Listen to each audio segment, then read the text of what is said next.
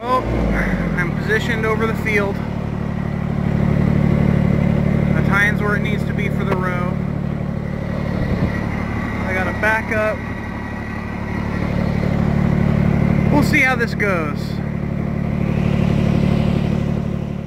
So before I go driving through the field that has manure and stuff already on it, I'm just gonna do a little test here, see what I can get going. So you can see the time attached here. Alright, it does engage the ground. Now I'm going to rev up a little bit and try to stab it slightly. Or you know what if I just float the bucket? Oh geez, that stabbed pretty far.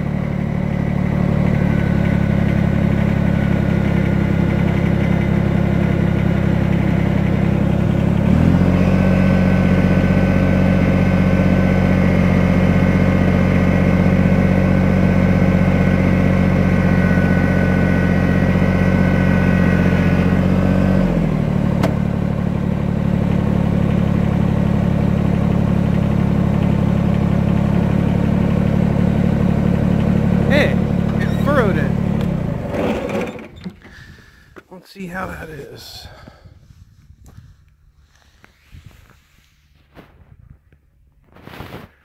Not bad.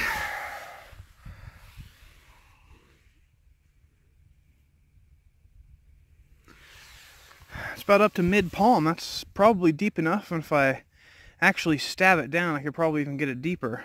I think this is going to work out just nicely. Might take 2 passes, or 1 if I can get it nice and done. Hello, Aria.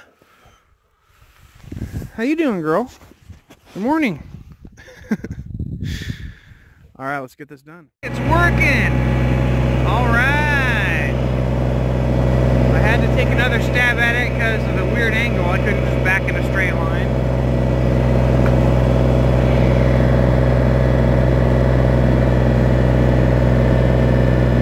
This has got to be the most unconventional furrower ever. Might also be the cheapest. $70 for one time.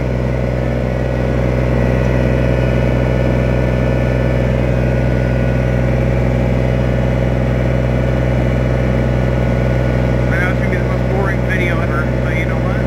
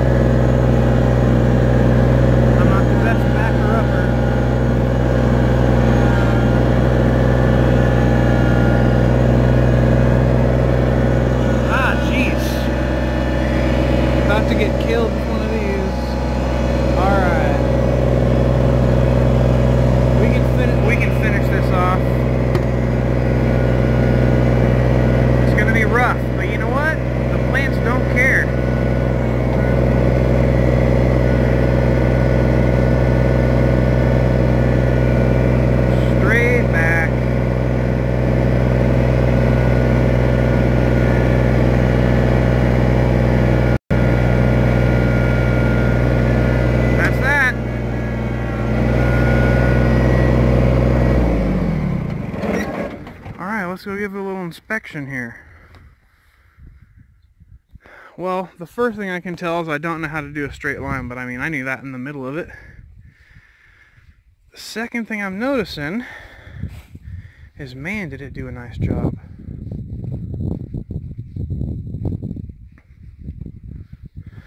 I almost want to go back in one more time, but at the same time, don't.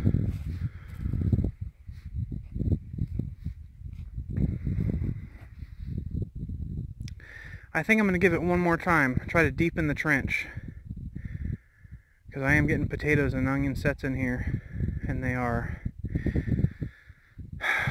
root veggies, so they need to go, you know, below the top surface. Even though I am doing straw, I just want to give it another go.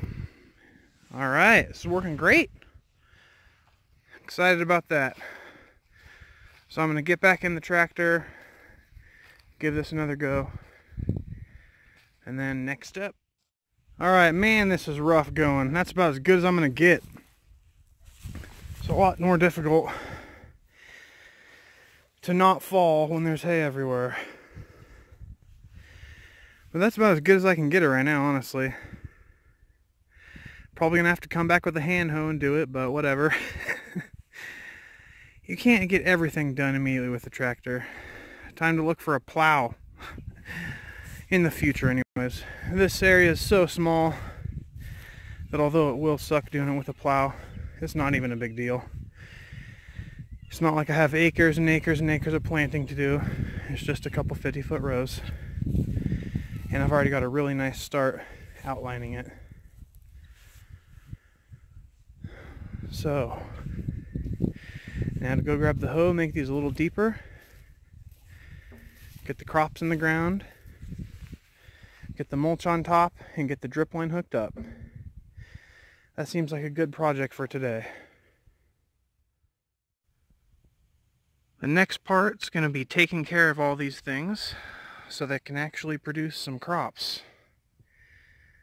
Some yield, right? I wish I could say that my forklift tine idea made these perfect troughs, but what it did do is just basically loosen up all the soil and kind of mix it. And then I came back with my trusty landscape rake, which is 3 feet, and then basically trued it up. Now I'm going to plant these and see how many I can get in the ground per row. I have a feeling I'm going to need that third row in pretty quickly here. So I have the furrows created in the field there. Now what I'm doing is cracking garlic to get ready to go in the ground. We have here Romanian Red. We ordered this from Peaceful Valley Farms. It's certified organic. We're trying to be an organic farm here, so we need to make sure our seed is at least GMO free. In this case, it's already organic, so it makes it nice and easy. This right here is the garlic bulb, or the head that we start with. And then we broke it here into only 4 cloves. So now these are going to go right into the ground. So we're going to continue doing that with the rest of the garlic that's in this bag. And then we get to go out in the field and get them planted. I took the outer skin off of this. And this is what a hard net garlic looks like before it gets planted. So, or torn apart to get planted. It looks like it has 1, 2, 3, 4, 5 cloves on this one. That is exciting to me because I hate the garlics that have like 50 cloves in them. So now I'm going to take this stem out and take this last layer of paper off and then just crack off the individual cloves, exactly like Bianca is doing, and putting... Now that's a garlic. And no, this is not elephant garlic. Romanian Red. Man, I love the size of these. So if we wanted to guarantee giant stalk, we would only plant the massive ones like this. And the ones like this that came off of the same plant, right here and right here, look at the difference in size. We would plant this one and use this one in our food. And if you continue to plant the large cloves, you are nearly guaranteed to have massive clove sizes like this on the next garlic that you harvest. Alright, so this is how I crack garlic, is I take 2 cloves right here and put my thumbs right by the intersection. Then with my fingers back here, I kind of press up and towards me as my thumbs push out like this. You can kind of feel it start to give. There we go. And then it just pops them right off like that. This is where the roots come out, and we're trying to be careful not to completely destroy this upon removal. Then we can just separate these here. And that's what we want.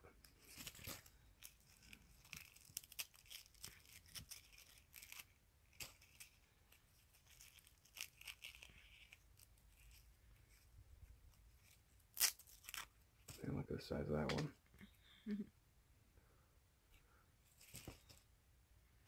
Alright, that's it. Why are we here in our fire pit? Well, you can either cut the potatoes and let them harden over for a few days, which I forgot to do, or you can get some wood ash, which we have right there. Had to dig down about 6 inches, maybe even a foot, to get to the old wood ash after all these sandstorms. But this is what the potatoes look like after we've dipped them.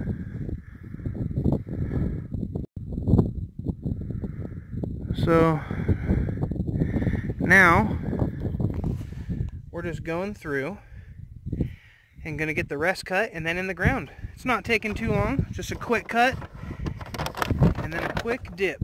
That's it. We just have a few varieties here. Let's see here. The ones we just cut were red thumb fingerlings. We have cherry reds and magic mollies. The organic fingerlings were very small. These cherry reds are pretty large. Same with the magic molly potatoes. They're a lot bigger, so we're gonna have to do a lot more cuts on these. But then we'll be done with our prep, and then these go into the ditch. Alright, so we have our 3 varieties of potatoes here. We've cut all of them into seed size and covered them with wood ash.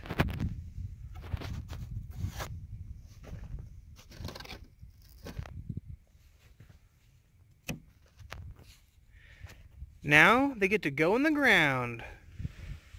Alright, so now I've got this 100-foot tape measure, and I'm basically just kind of walking forward, getting more tape out.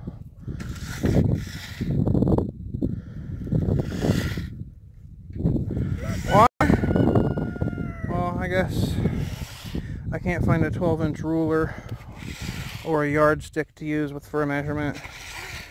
And so I'm just going to lay this out along the 50 feet, and then I'll just eyeball the spacing from there.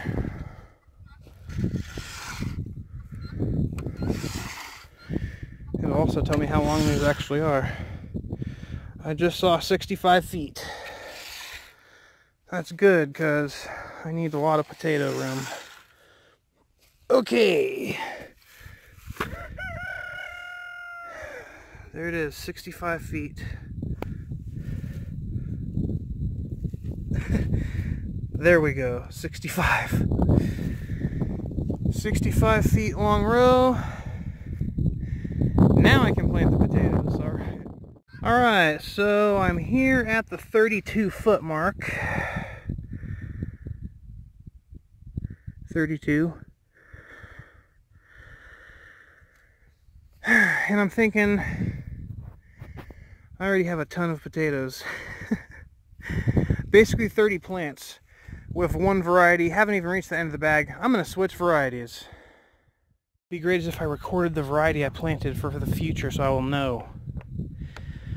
Magic Mollies went in first. This trench right here, 30 feet long of Magic Molly. Should be 30 plants. Now I'm going to switch up to another potato. Alright, the very end of the row, from the 30-foot mark on, are these red thumb fingerling potatoes. Now I'm going to switch up varieties again. But before I do that, I'm going to come through and I'm going to pull the dirt over these potatoes. So what I do here, just to get the dirt over the rows, and you know, I'm sure there's 1,000 different ways to do this. I just take the landscape rake and I kind of pull it over them a little bit. And then I come to this side here, the other side of the trough, and then I push it over. And that's that. And I'm going to continue down and collapse the trough on all of them. It shouldn't take me too long, maybe 10 minutes or so to collapse this, get them covered in soil. Then I'm going to come back, cover that up with straw in one final step after I get all these planted in the ground. Because I still got to run the drip tape exactly where they are. And get everything in the ground before I do the straw step. Just because it's going to be a hassle, it's windy. And I have a feeling if I do it in stages, it'll all get blown away in stages. So that'll be last. It's going good though. It's a lot of potatoes, my goodness. Alright, halfway down the row, I totally found a production style way of doing this. I have this rake at an angle to the row, and I'm just rolling through here like this, just going forward. And it's just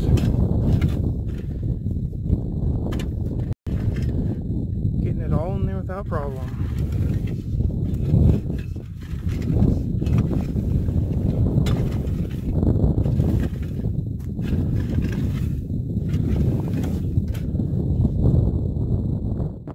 I'm already losing track of where the potatoes went, so before I forget, I'm dropping this splitter for the irrigation down in the ground exactly where the potatoes are, so I won't have to guess later when I come back to do the mulch. In the second row here, I got these organic cherry reds, and they're going to be the second row, very beginning by the fence here. And I'm going to do most likely about 20 feet or so. I have a lot of potatoes and I still have tons and tons of onions to plant, so I think I'm going to call it on potatoes at about 80 feet of potatoes. At the 20-foot mark on the second row here, and now we're going to get our garlic in the ground.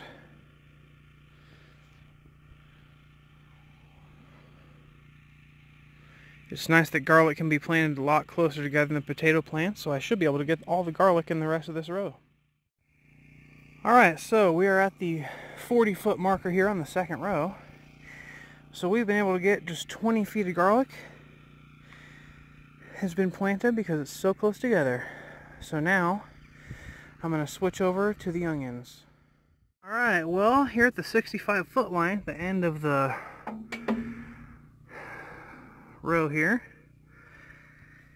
because of how close we're able to get onions together, we're able to plant a lot more of them. Look at that. So even though it's 20 feet, we've probably been able to get through about half of it. More than half of it. So now what I'm going to do is I'm going to put the dirt over these, run the drip lines for these two, move the straw out of the way, and then get another one cut right here. And then I'm going to plant the rest of the onions, the rest of the potatoes in the test bed here, which is no manure, just sand. And I'm going to top dress it with a product called Kick from a local place here. See how it does. Ah, man, it's looking good. Oh, I got the world's straightest row in. Now I'm going to go back and plant the potatoes and the onions. Pull the dirt back over it. Get the water line lined up. Pull the drip tape and pull the straw over. Whew! This is a good workout for sure. It's coming along great though. Alright, so we're at the 54-foot line here. So almost another 10 feet of onions. Now I'm going to switch over to potatoes.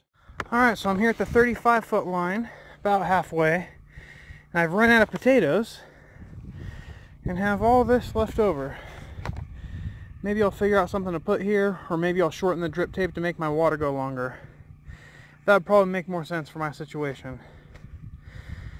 But as of right now, I have all the crops that I had ordered and prepped in the ground. Ah, it's a good feeling. Just need to pull the soil over this last row here and get the drip tape lined up. Almost finished. All right, almost final step, installing the drip irrigation. This is 5/8 inch diameter. This is the wall thickness. It's pretty sturdy, should last 3 years. This is how much it emits. It has emitters built in. This is the spacing of the emitters, and this is how big the coil is, 500 feet. So now, to get this unrolled all the way down the field, Bianca, the beautiful wife, has decided to join me for this short task. Não, o pai dele já foi embora. Ele tava passando, tava voltando da casa do irmão. Aí passou aqui, quer dar um oi, ver se podia ajudar com alguma coisa. E voltou pra casa, ele tem que trabalhar também. Almost there. There it is. All 3 lines. 1, 2, 3. Bianca found some old seedling potatoes, so we're going to try to fill up the rest of that line on the 3rd one and not waste it. So we can just run equal lines there, so in the future, when we plant something else, we won't have to like add another 20 feet or whatever. But yeah, here we go. It's awesome. Now on the 3rd row, we have to go back and kind of lift the tape up and put on the correct area. But other than that, it's looking great. Now just to tie into the main line, and then get the pump hooked up, the straw on top, and we're going to give this baby a test run. The last thing to get is some agricultural covering for deep frost, and we're going to put it in 3 rows and cover this area for the winter. Awesome. I love potatoes, onions, and garlic. Right, Bia? How about you? Me too. I don't think if we planted all this full of garlic, I don't think we would have enough for the year. No kidding.